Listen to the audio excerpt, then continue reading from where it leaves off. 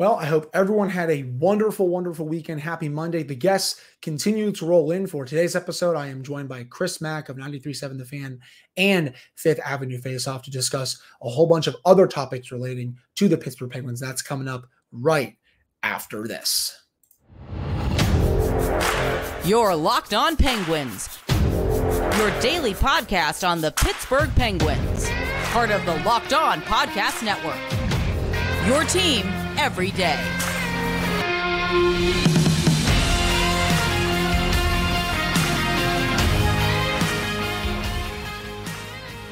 Hello and welcome back to another episode of the Locked On Penguins podcast. I am your host, Hunter Hodes. Remember to follow me on Twitter at Hunter Hodes. Follow the show's Twitter at @Penguins. And of course, thank you all so much for making this your first listen today. We are free and available on all platforms. Joining me now for the first time on Locked On Penguins is Chris Mack of 93.7 The Fan and Fifth Avenue Faceoff. I went on his show about, I think it was 3 to 4 months ago at this point, and I thought it would only be right if he returns the favor and comes on my show. So, Chris, really appreciate you coming on. And how you doing? Great. Happy to return the favor anytime, Hunter. I appreciated you coming on at the time. I think we were sitting there biting our fingernails over whether this team would actually get into the playoffs or not. And as we know, that did not turn out the way any of us wanted it to. So now we're turning the page, right? It's Dubas, it's Spezza, it's whatever may happen to this roster in the next few weeks and months, and looking ahead to what the big three can get done in maybe their final few years together with new leadership. Yeah, there's a brand new hockey operations staff in, as you said. Kyle Dubas running the show. Jason Spezza came on board last week. I'm sure there's going to be other moves in the coming days / weeks / months, but right now this is the Dubas show, and he's going to make the moves that he feels are right to get this team back in contention. And, before we get to some of that a little later on in the show, Stanley Cup Final, Chris, ended last week. The Vegas Golden Knights get their first Stanley Cup in franchise history. They dismantled the Florida Panthers and end their pretty big Cinderella run, because I don't think any of us saw them going on that magical run. I hadn't talked about this topic on the show yet, and I wanted to get your thoughts on it. Mm-hmm. What lessons do you think Kyle Dubas and the Penguins could take away from Vegas winning it? Because that team is loaded again heading into next season. I think the lesson learned, and it's something that really probably should have been learned over the last couple of years with Brian Burke a part of the leadership team, is that size and having size present on your roster does not need to negate the speed available to you on your roster as well, right? And I think that's my biggest takeaway, that it's still valuable to get to the front of the net and create chaos, and to have the guys that can prevent your opposition from doing that. Vegas was perfectly built to neutralize what a team like the Florida Panthers had done to get hot down the stretch and ride out 3 rounds of the playoffs. They had been pesky. They had been persistent. I promise I'm not going to try to use alliteration more than just this once. They were Matthew Tkachuk embodied the entire team, right? And so when they got finally to the Stanley Cup Final to face the Vegas Golden Knights, they were up against a team that was built to neutralize that with the size they have on their blue line. You can look at their blue line. I don't think there's anybody smaller than 6'2". It's a bunch of beasts. It's like skating into a bunch of redwood trees. So even if you are pesky, even if you are persistent, it's not always going to produce results. And that's what the Florida Panthers saw, up to and including their guy not being able to play in the final game of the series, right? Because he had been so physically abused by those big blue liners for Vegas. So I think the lesson there is that you can build a team that has that size available to it, but can still skate and therefore play Mike Sullivan's system, and a system that should benefit a team like the Pittsburgh Penguins. Yeah, they're kind of like the hybrid team that I think a lot of front offices are going to try to build now. You look at a team like the Dallas Stars, they have a good mix of young, speedy, skilled players and some veteran guys who can bring a little bit of physical presence. They have a deep back end. Vegas, especially on the blue line, they are very deep with their back end. And I think that's one of the biggest things Dubas is going to look to do this summer, is change up that back end so he can get maybe a bit bigger back there, a bit faster, a bit, add some players who can add more offense to the back end. And that's not just Chris Letang and maybe a little bit of Jeff Petrie. I think that's what a big lesson that could be learned from Vegas winning is the Penguins getting a similar kind of defensive back end. Yeah, and I think it's teaching guys how to use their size to their advantage. POJ still hasn't really filled out. He's a guy that can use that to his advantage. Marcus Pettersson, despite maybe having the size to do so, is sometimes reluctant. I think we saw a little bit more of it this season, but sometimes reluctant to engage that way. So again, you look at Vegas's roster all the way down through their prospect pool. I think there's maybe 2 or 3 guys on the back end who are smaller than 6'1". You've got to be focused on how you can use size and speed. Those things are diamonds in the rough to find with the same player. They've got the opportunity to build someone who into those roles with guys like Pettersson and POJ, who should be the future of their blue line. The question is, are those guys ready to take that next step? Pettersson, I think, is.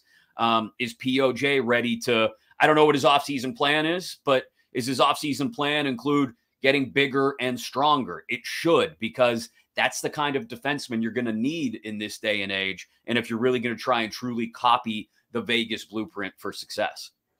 Yeah, I would agree with that. I do think with POJ, I mean, they see him as that full-time player for next season. He played most of the games this year.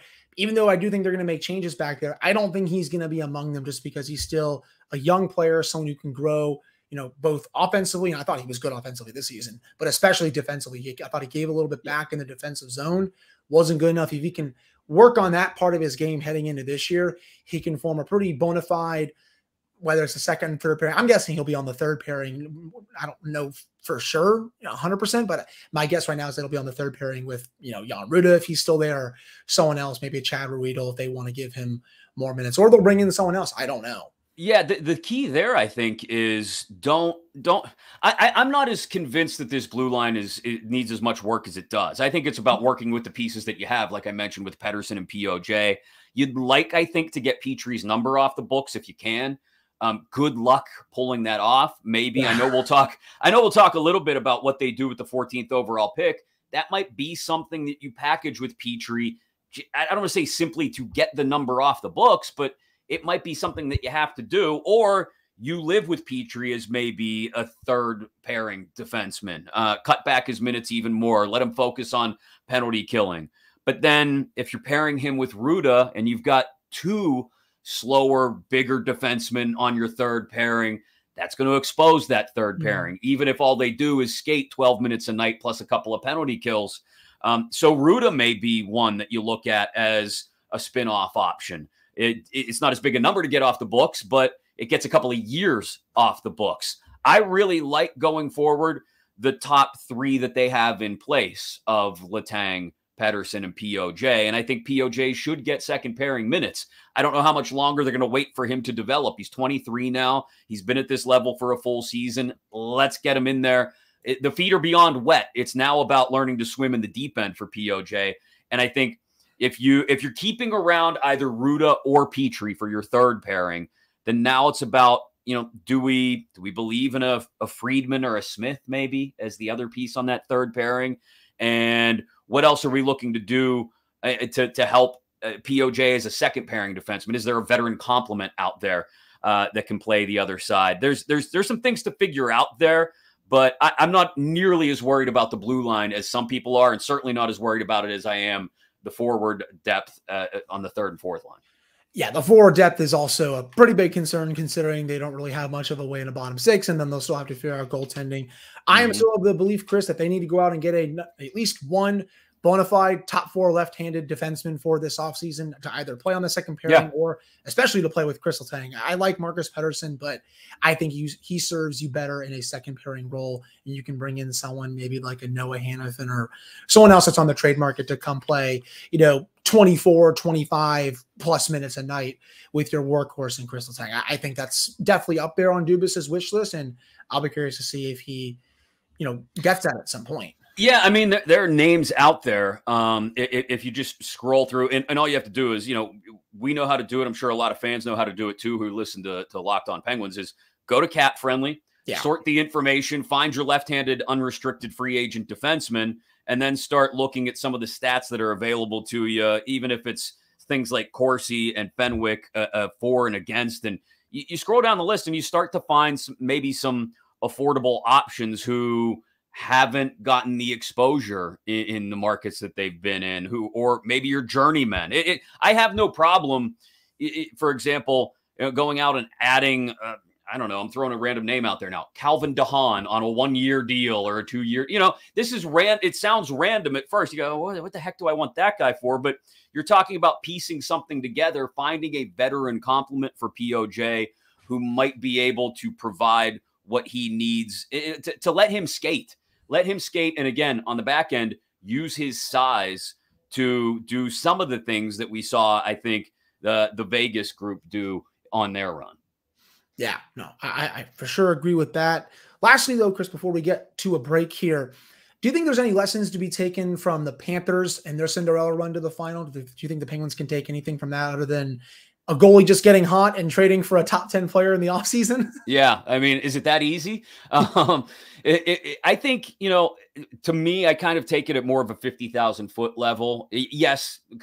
Players like Tkachuk, I think, are invaluable, but there's not a lot of players like Matt Tkachuk. So don't hold your breath that they're going to run out and find one this offseason.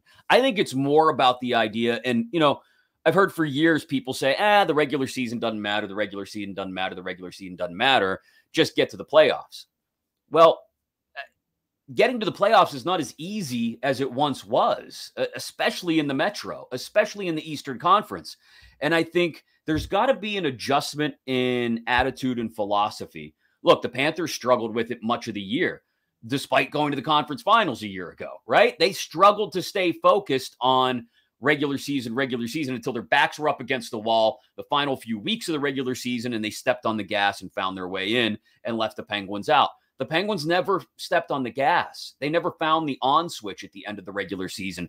And I think this is more of a Mike Sullivan, Sidney Crosby type task, where how are we going to lead guys into hitting the switch, stepping on the gas earlier?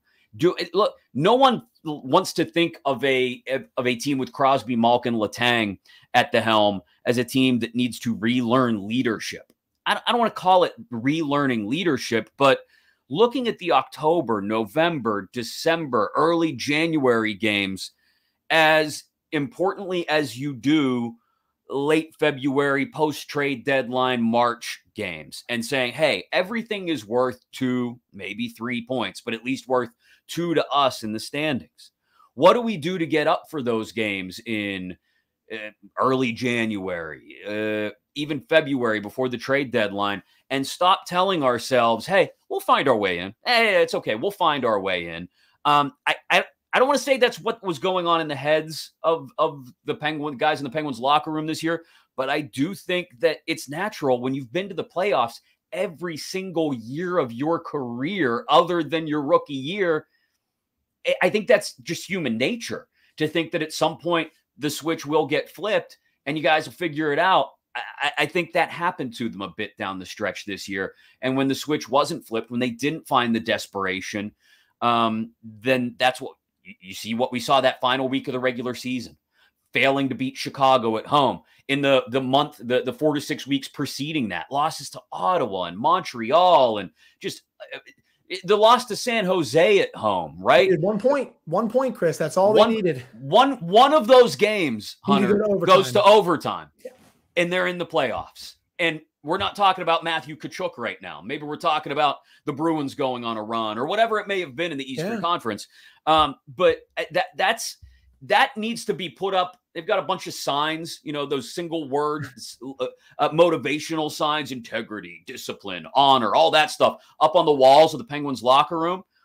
All I need to see up on a giant sign, and Mike Sullivan can write it on the dry erase board the first day of training camp, is 1 point. 1 point. One more point gets us in the playoffs, and we're not talking about the end of the playoff streak. One more point. Who knows? Maybe we're the team that knocks off the Bruins and goes on a run. We don't know if it could have been us, even though nobody believes it could have been, because we didn't get that 1 point. And so I do think there needs to be more of a killer instinct in this team.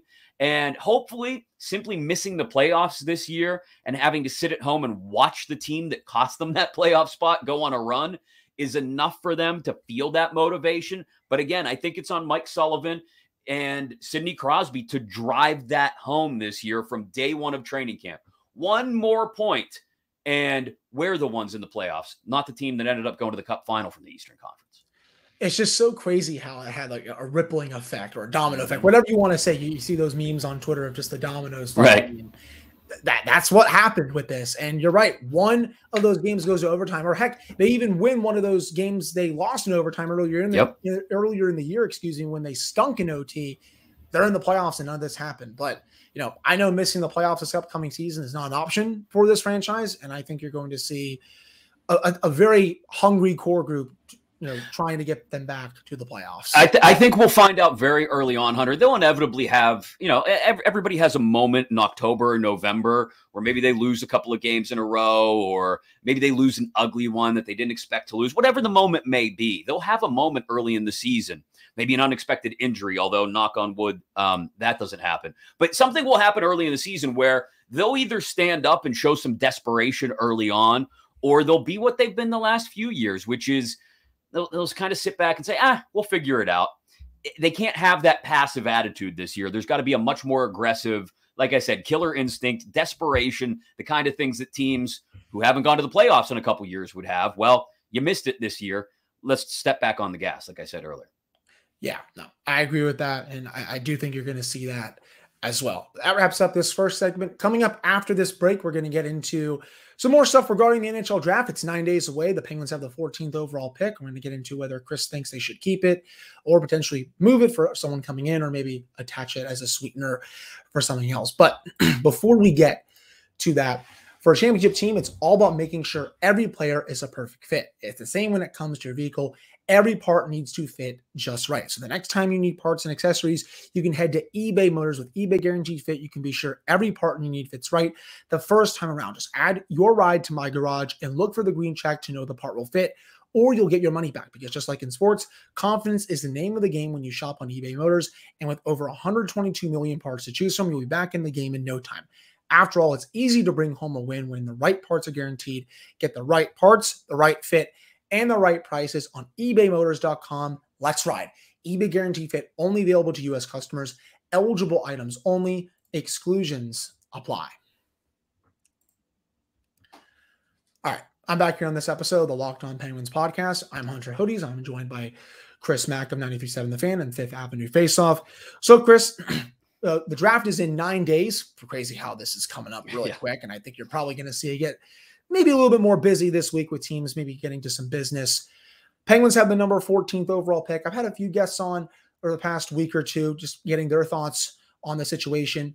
Chris, what would you do with the pick? Because I'm deep into my draft prep for the show later this week into next week. There are some really good players that could be available for the Penguins with this pick.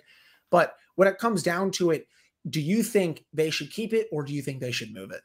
I don't know if the 14th spot overall, and I'm no draft Nick by any means. I defer to people that know more about the prospect pool in that instance, but I find it hard to believe from just the cursory reading I've done that you're going to get someone at the 14th pick overall, Hunter, who has impact within the next 2 years.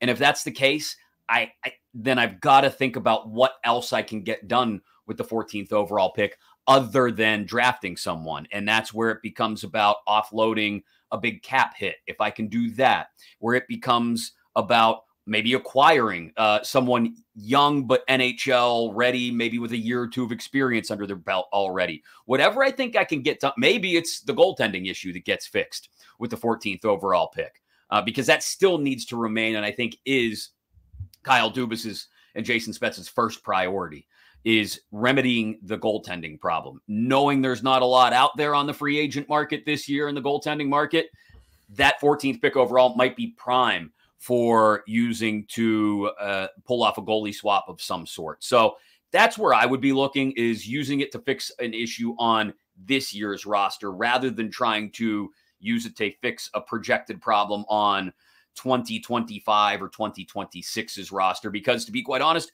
we don't know what this team is going to look like then. And I think Kyle Dubas has been handed pretty distinct marching orders, which are build an organization that can get these guys one more good run at the Cup, even if they don't win it.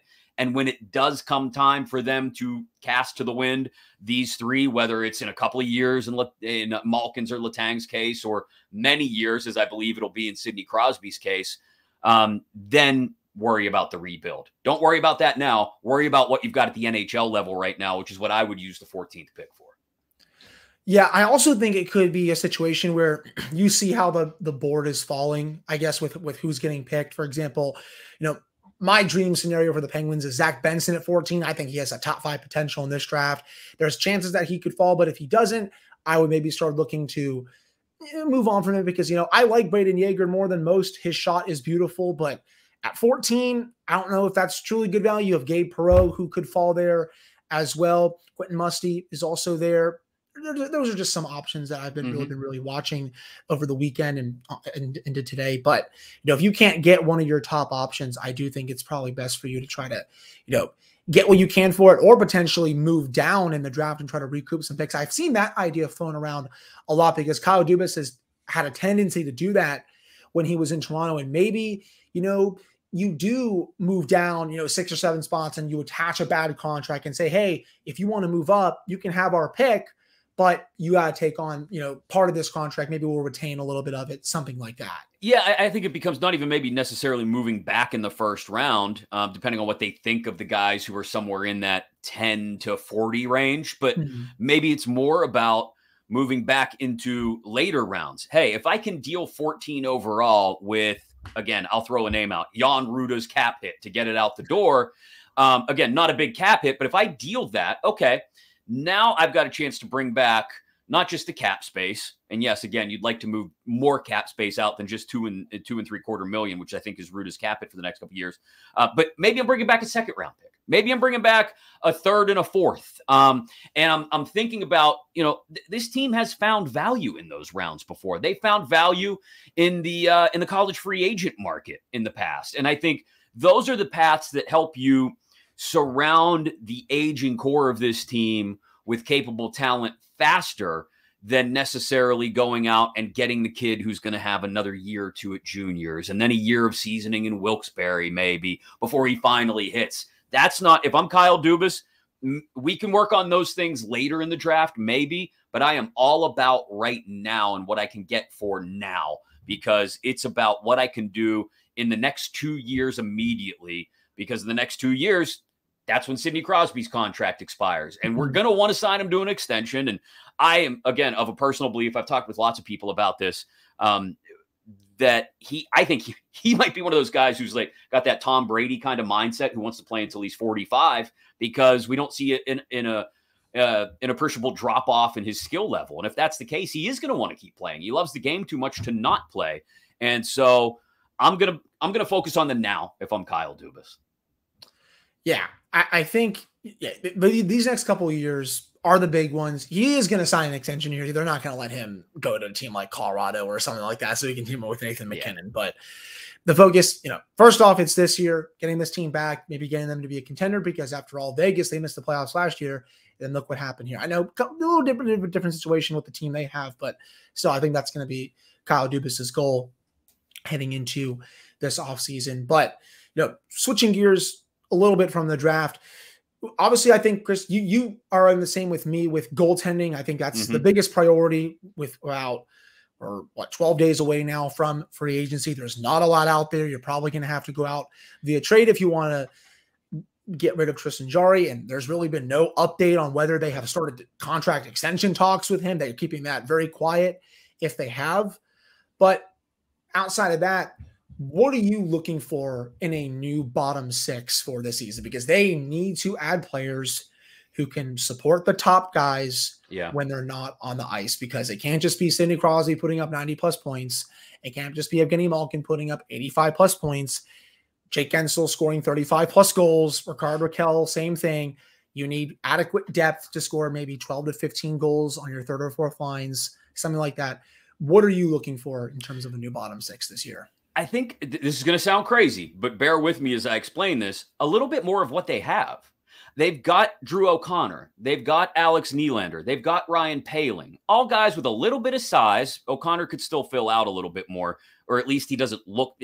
He's 6'3", 200, 205, whatever it is. He doesn't necessarily always play like he's 6'3", 205. I think it's in there, though.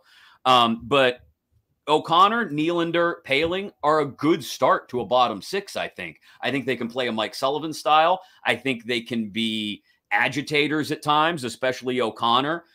They can get in people's kitchen. They can play that Matthew Tkachuk style that we talked about. They're not as talented as Tkachuk, obviously, but that's why they're on the bottom six. And then I think you've got to go out and you've got to play. What's nice about them is you're not talking about anybody over the age of 25 in any of those three guys either.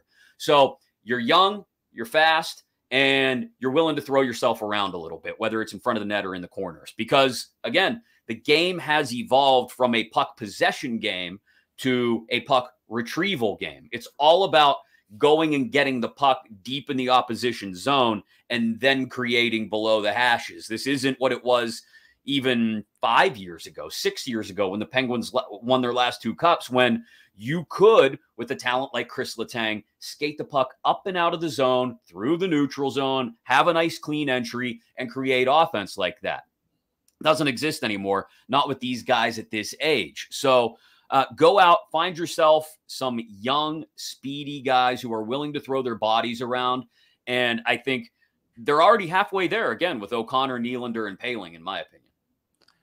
I do like O'Connor. I think he can be good in a third or fourth line role. I want to see more from him, at least in a full-time capacity. I thought down the stretch he kind of faltered a little bit, but the games were, I think, getting a bit more important. And he wasn't playing with the best talent in the world down there. Let's be real. Ryan Paling, a little concerned about his back though, Chris. I just hope that he's healthy heading into next season. That's fair. Alex Nylander, curious to see what he can do as well if he is given a shot. But Kyle, outside of that, he's done a good job bringing in quality depth to the Maple Leafs organization. I think you're going to look to see him do that here as well. Go ahead. No, I was just going to say, they've got to do a better job of filling out the system, and I get that, but again, if you've already got those three, and you make great points about all three and why you could be given pause about all three of those guys, I think you build off of that rather than trying to make over two entire lines, which I understand a lot of us after watching them down the stretch are probably interested in doing. But I think you've got the seeds for something there with those three, and they're all guys that I think Mike Sullivan likes the way they play. And I think if Sullivan likes the way they play, he's the one running the show as far as finding the personnel to fit his system. What we saw the last couple of years with Hextall and Burke is not always going out and finding guys to fit Sullivan's system. And to be quite honest, it just didn't work at times, right? Like, I love Nick Bonino. I love what Nick Bonino gave them when he was here during the last two cup runs. And I was hopeful that at the very least, his style, gritty, penalty killer, veteran leadership, all of that, would help them down the stretch. Now, injury prevented us from seeing if he could or not, but I don't know if Nick Bonino, a guy like that, fits in Sully's system anymore. No. Old, not as quick, not as skillful with the puck, especially at getting it up and out of his own zone all the time. And so going and getting it in the opposition zone. So I think they've got a good start with those three. Is there a lot in the system to backfill with? Not necessarily. That's going to be tough to go out and find, I think. Yeah, the system, at least I think you're speaking down in Wilkes-Barre, not much down there, but I mean, that's not unexpected for a team that's won 3 Stanley Cups, and you're not going to have the best prospect system. You're not the Los Angeles Kings over here or anything like that. But that will do it for this segment. Coming up to end the show, we're going to get into a couple of other topics relating to the team, including potentially some free agents that maybe Chris has had his eye on with 12 days until Saturday, July 1st, which is when the UFA market opens. So stick around for that coming up right after this break. All right, we're back here on this episode of the Locked On Penguins podcast. I'm Hunter Hodes. That is Chris Mack. Chris, I've been, just diving into Cat Friendly, seeing what options are out there for the Penguins. I've looked at, Evan Rodriguez, maybe bringing him back. There's Jason Comfer, who had a really good year in Colorado. He would be great to have as, someone on the third line. You can even put him on your second line if maybe the Avalanche did that this year. David Camp as your fourth line center would make a lot of sense. There's the Maple Leafs connection. But another one I saw over the weekend that would make sense, maybe as like a reclamation project. It's maybe, low risk, high reward, is Jonathan Drouin of the Montreal Canadiens. Had 29 points this season, but only 2 of them were goals. Played in a little less than 60 games.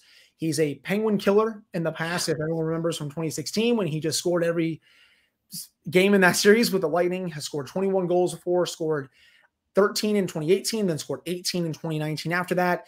And it hasn't been the same. He hasn't played full seasons, but he's also been dealing with stuff off the ice. But still, this year, 29 points. That's the most he's had since 2019 when he had 53 points. Someone like that, I think, would make sense for the bottom six. These cheap depth, maybe reclamation projects in a way where Dubas can sign them in hopes that they can bring value over people that Ron Hextall signed last year, like a Josh Archibald or something like that. Yeah, the Drouin name is an interesting one. I agree with that. I think if you're really talking, you talked about size earlier, right? And how I think that's important to building out a roster after what we've seen Vegas do this year. Then you start to look at guys like Pierre Engvall, unrestricted free agent from the Islanders, scored nearly 20 goals this year. I discussed him on my show last week. I don't know how much term he's going to want or money, but he would make a lot of sense. Ton of sense. Can play both sides. So he's flexible on which wing he plays. And then I start to look at the names that are unrestricted free agents who have been with the Maple Leafs recently. Makes sense, right? I mean, we've got Dubas and Spezza coming in. I see an Alexander Kerfoot out there. Doesn't necessarily fit the size build that we talked about, but maybe a guy who you can get on a cheaper deal. Only 10 goals last year. I scroll up the list and I see this is a blue line option, but an Eric Gustafsson, right?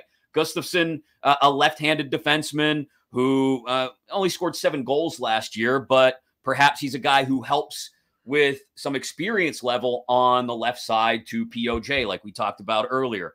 And then I see a Michael Bunting, and I go, oh boy, there we go. Poor man's Jason Zucker. If they can't retain Zucker and they're looking for a middle six guy, I think Bunting's perfect. Again, probably going to be able to get him. It might be a little bit more expensive than you would think the name Michael Bunting would be. It will. But I think that's, again, a poor man's Jason Zucker, because when you start to roll through the list of unrestricted free agents, however you want to sort it, you see Zucker right up there near the top of the list in a lot of categories. And people, I think, around the league are going to be, look, everybody has recency bias. They're going to look at what Zucker did this year, being one of the few emotional spark plugs for this team, and say, yeah, I'll take that Zucker over the Zucker of the last 2 or 3 years every single day. There will be some buyer beware because of those previous 2 to 3 seasons, but I think Zucker is going to end up getting priced out of the Penguins market more than likely, unless they're able to clear some of that Petrie cap space we talked about earlier. And in that case, then yeah, I come back to a Barbashev. I come back to a Bunting. I come back to guys that we've seen do it. Ivan Barbashev might price himself out of. He might be totally priced out of the market too because of the playoff performance. Yeah. You're absolutely right. But those are the names I think that you take a look at. Max Domi is another one. Middle six, right? Can play center on a third line and wing on a second line. Those are the names, just some of the names that I would have an eye towards, because look, first and foremost, after getting the goalie situation sorted out, which may be difficult and may affect what kind of cap space you have left, my second priority is Zucker. I want him back. I know, I'm now arguing against myself, but I know it's buyer beware because you don't want to believe that last season was a flash in the pan. But after what he did, like I said, being that emotional spark plug, I'm willing to roll the dice and bet on that being a part of his makeup coming back. And maybe you do get him a mill and a half cheaper per year than you would if he goes somewhere else. Maybe there is a little bit of desire to stay in Pittsburgh. If there is, then you get the deal done with Zucker, and then you start to look elsewhere. But those are the two priorities for me. Fix goaltending, figure out if you can retain Zucker or not, and then start shopping around, sniffing around some of those names we just brought up. Yeah, with Zucker, I love him too. I thought he was great this past season, 27 goals. But as you were saying, he just might price himself out because he might be looking for a lot of term, and maybe something like $5 million per. I'm just not really sure I would commit to that at this time. And just going off that, Chris, I thought I've had.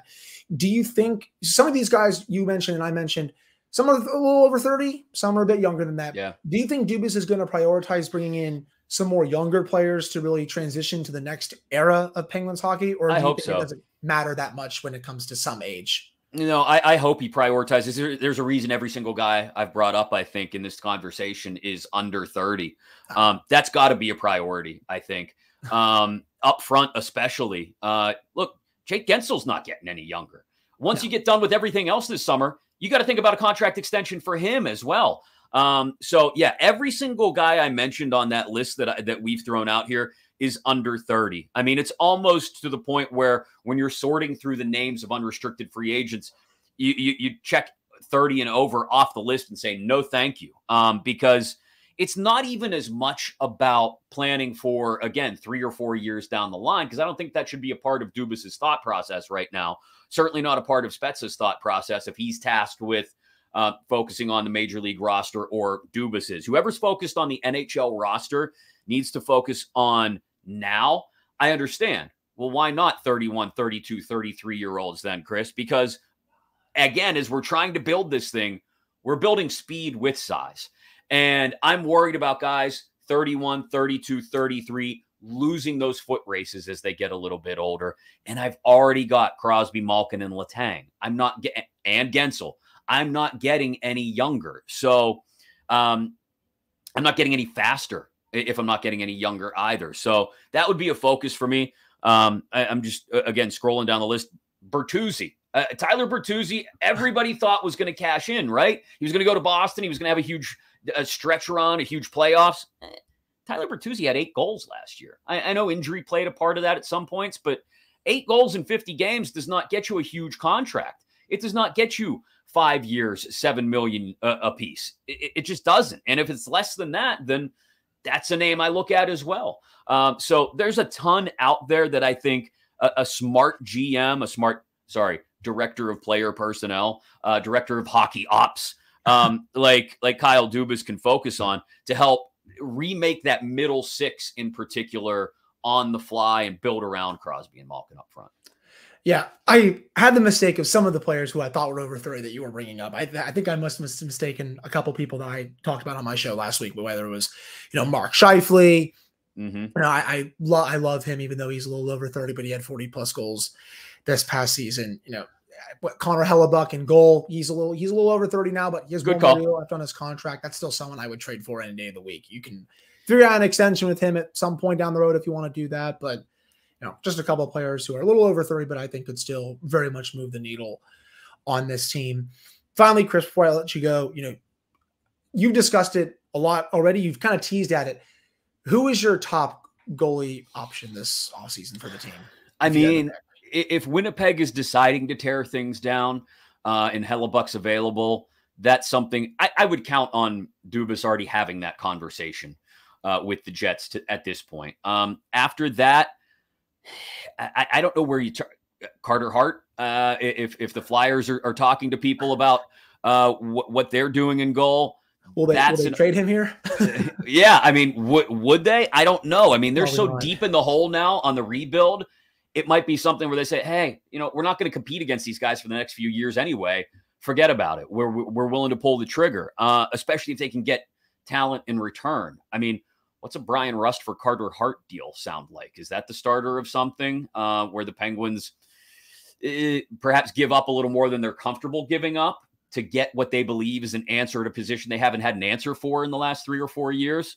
He would have to waive there, but he would. But when you go to a guy who has a no trade clause and say, hey, we're talking to our bitter rivals about trading you there, that might in and of itself get him to release the clause and say, okay, yeah, fine. You don't want me here anymore? Trade me wherever. I'm spitballing here, but Hellebuck is the first move.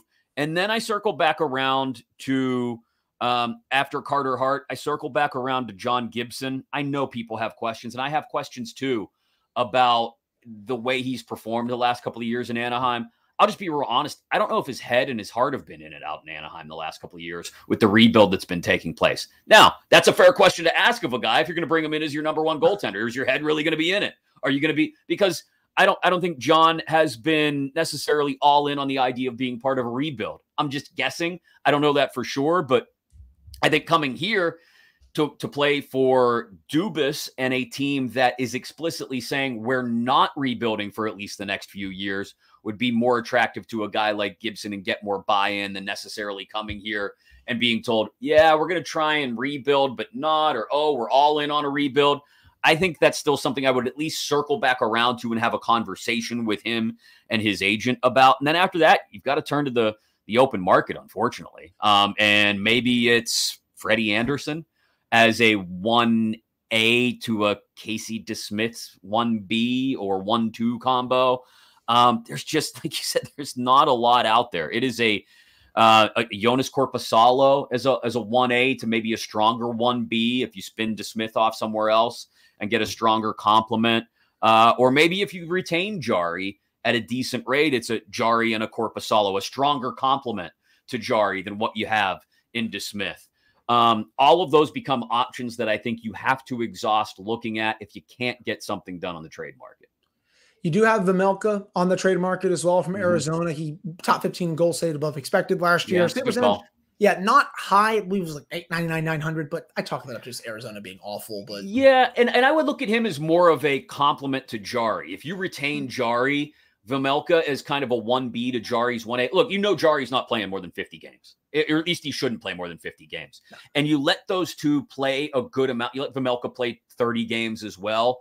And you get to April and you say, hey, maybe Jari is an argument. Every team who went deep in the playoffs this year had to have an answer in goal at some point, right?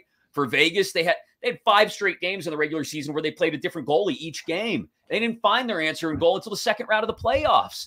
For Florida, I don't know if they necessarily went into it thinking Bobrovsky was going to be the guy. Nobody goes into a season thinking Sergei Bobrovsky is going to be the answer in goal during the playoffs. So you've got to be willing, I think, above anything else, to be flexible, to have 2 guys that you know you're going to show up in mid-April, hopefully in the playoffs, and say, hey, if 1A isn't ready and hasn't played all that well and isn't hot, we're going to be ready to pull the trigger and go to 1B. And a guy like Vejmelka may prove to be that. You'd have to see it throughout the regular season. Korpisalo, I think, showed can be that at times. And that's, Freddie Anderson can be that. So it is a question, too, of how much you're willing to spend on 2 goaltenders.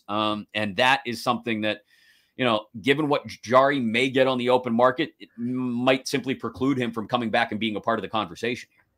Agreed. And you never really want to spend too much money on your goaltending anyway. Mm-hmm. That's usually the position where you want to spend the least amount of money, unless you're Igor Shesterkin or Andrei Vasilevsky or something like that. Right. But it is going to get busy here very fast. There's 12 days until free agency. The draft is next Wednesday.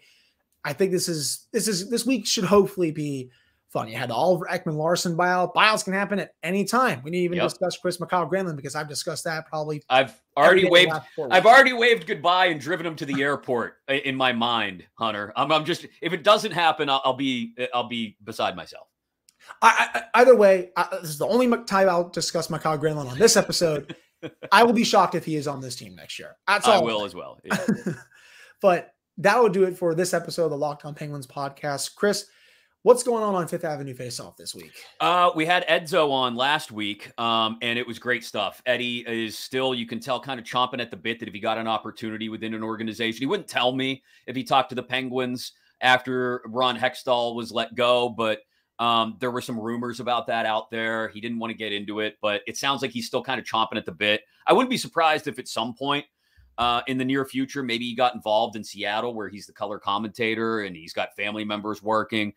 He's friends with Ronnie Francis. Anyway, here nor there, great conversations with Eddie Olczyk about, much like we talked about, what you can learn from Florida and Vegas and where the Penguins are headed from here and just how much longer Sidney Crosby is going to play. So I encourage people, wherever they get their podcast, search Fifth Avenue Faceoff, go subscribe to it. We'll have a new episode out before the draft to kind of get you ready, like we talked about, for all the moves that may happen, not necessarily with draft picks, but at the draft. So definitely want to get people ready for that as well. Go subscribe, go follow the podcast. Like I said, wherever you get it, it's on YouTube as well, much like Locked On Penguins, and people can keep up to date with both of us and how we're getting ready for this offseason. Yeah, please go listen to his show. Chris does a great job. He brings on guests every week. He always has Eric Tangradi on, for example, former Penguin, of course, and a bunch of other guests as well. So again, Chris, thank you so much for coming on. I very much appreciate it. I'll definitely have to have you on at some point again this offseason, and then definitely during the next season as well. Really looking forward to that. should be a fun week here. I'm going to continue to finalize my Penn specific draft board for later this week into next week with the draft coming up. So stay tuned for that. And we have a lot more to come when it comes to content on this team going forward. So again, thank you all so much for listening / watching. And I'll be back with another episode on Tuesday.